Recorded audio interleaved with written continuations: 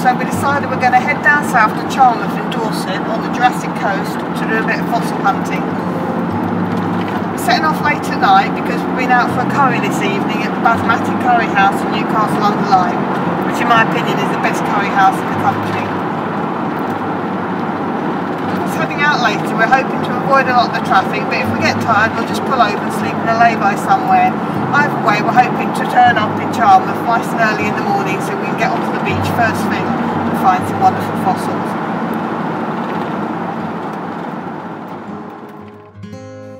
So having left late at night to avoid all the traffic, we ended up having a nightmare coming down here.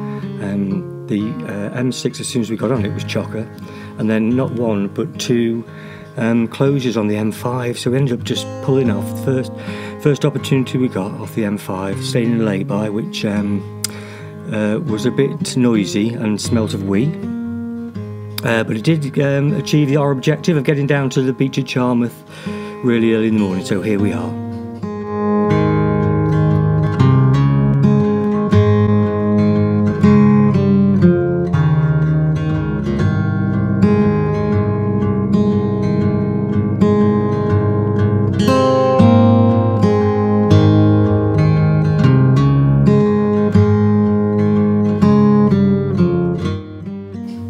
This is a really great car park we stayed on. It's right next to the beach and it costs something like £5 for 12 hours. You can't stay overnight there, but that's not a problem.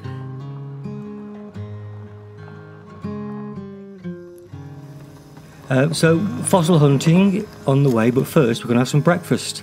Richmond have been doing some vegetarian or vegan sausages, which we quite like. So today we're trying out their vegan bacon.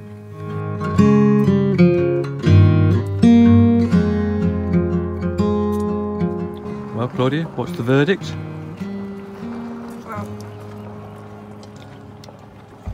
Well, I think I prefer real bacon. How rude. This is where the tide coming in is pounding on the wet clay that collapsed in the last landfall, and it's just exposing small bits of ammonites.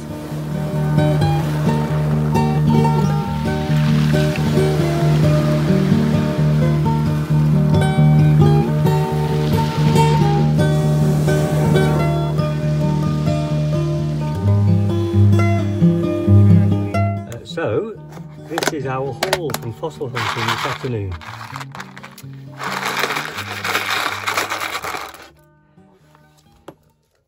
Okay. It's beautiful, that one, isn't it? I think that's my favourite, even though it's tiny. I don't know what it is. See the gold in it? I'll get a close-up of it later, don't worry. That's really nice. And we've got mostly ammonites, or bits of ammonites. What are these? Well, everyone else on the beach was calling them dolomites, but I think they're belemnites or belemites or something. I'm going to go with belemnites. I don't know. Whatever. I like this because it's shiny. This one was one that I found that had been like rolling around in the ocean rather than stuck in the rock. So it's almost been like polished by the ocean. I like that. These came out of the clay, so they're a bit dirtier. And these are my favourite types, though. It's not a full ammonite. I don't know if you've quite got the light to see that, but these are ones that have actually been fossilised with iron pyrite. Yeah. So fool's gold. So you can just about see the shimmer on it, I think. Well, hopefully. that's what that little one was. Yeah, that's that little one. That's why I love it so much. I get a close-up of it, but that's you can see the awesome. iron pyrite, is it? Whatever it's called in there. Yeah, yeah. That one, you might be able to see that one glistening a little bit. If I move it around. So that one could be my favourite as well. Am I allowed two favourites? No, that's literally not the definition of a favourite. Joint favourites. So there you go. Lots and lots of ammonites. Look at that. Oh, you can see the glitter on that one. Look at that. Can you see that shimmering? Look at that. That's amazing, isn't it, actually? Wow, that's beautiful. That one's my favourite. Right, stop it. That's it, yeah. Okay. No more fossils for you, young man. I'm really happy with that. I think we've done all right. Yeah. Brilliant. Okay, let's try and... What are you going to do with them then? Well, look at them, I suppose. What does anybody do with them? Velociraptor claw. Oh, that probably is actually. Without a shadow of a doubt. Yeah. Velociraptor claw. Velociraptors were definitely Jurassic dinosaurs, weren't they? No, they were Cretaceous.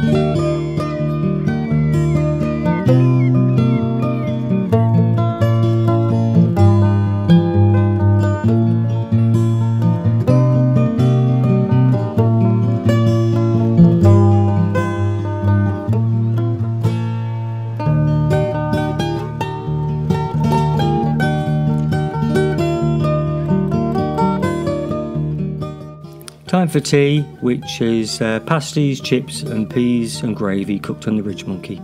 We've been trying out the ridge monkey lately.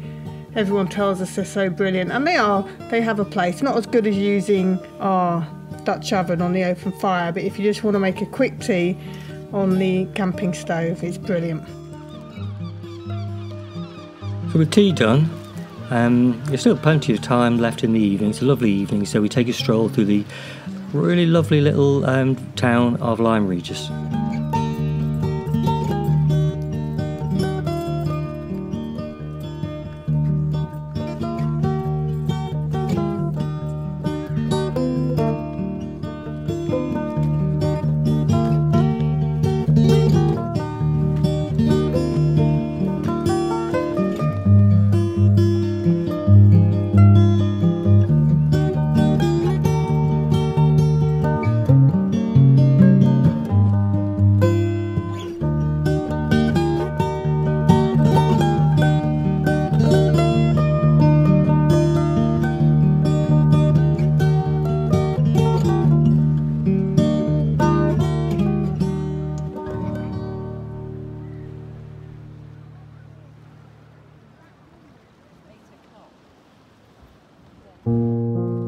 So with nowhere to stay on the beach at Charmouth or Lyme Regis, we headed inland into the hills and we found a lovely little park up actually about 20 minutes drive away.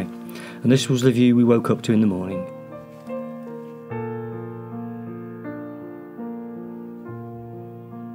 So today we're thinking of heading over to the Dorset Heaths around Purbeck, see if we can find any snakes and lizards. But on the way we see a sign for Tolpuddle, so we think we've got to stay and have a look at the village which is famous for the Tolpuddle Martyrs. It's a really lovely little village actually, but the highlight is the museum. I won't tell you the story of the Tolpuddle Martyrs, but it's absolutely worth learning if you don't know it already. And if you're ever in this area around Dorchester and Dorset, pop in, have a look at the village and have a look at the museum, because it's absolutely fascinating. And it's a nice timely reminder actually, with sort of the trend towards 0 hours contracts and things, of what life was like before we had a labour movement and before we had trade unions. So we're heading towards the Dorset Heaths again, and we get distracted again, this time by the really pretty village of Corfe Castle.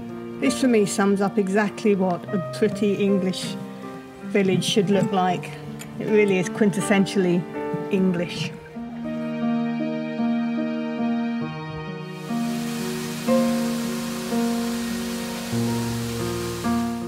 So we finally arrive at the heaths around Purbeck, and I'm off to find some snakes. I'm hoping that I find snakes of the reptile variety and don't see any trouser snakes.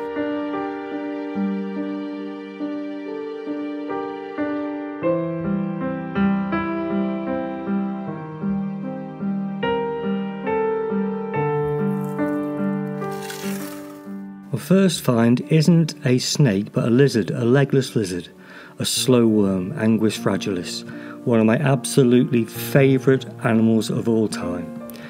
This one's a female, you can tell that by the dark flanks. and she's really, really beautiful.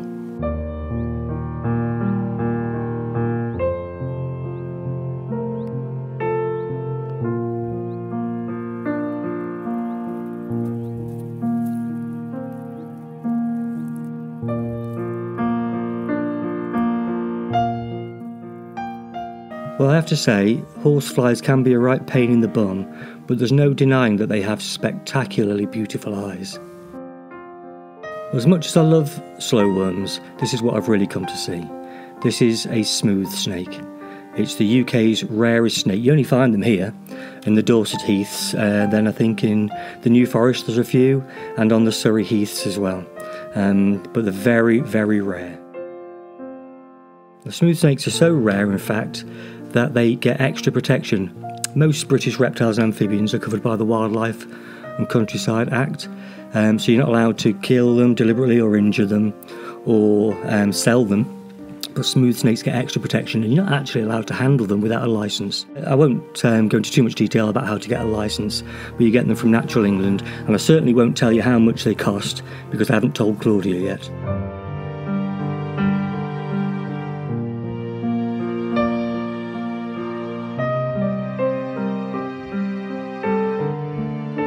Look at that beautiful golden eye, what a stunning looking snake.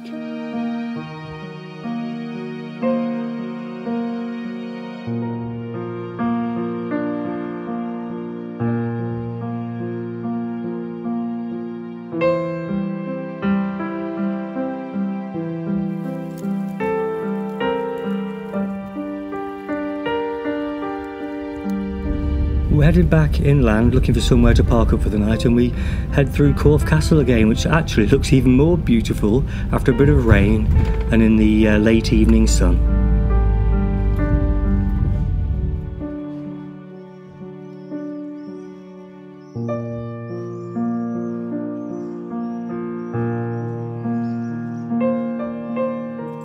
It's places like this with the castle that make me want to join the National Trust. We're actually considering it, wondering whether it might be worth it, especially now the National Trust are looking into whether or not people in camper vans will be able to stay on their car parks overnight.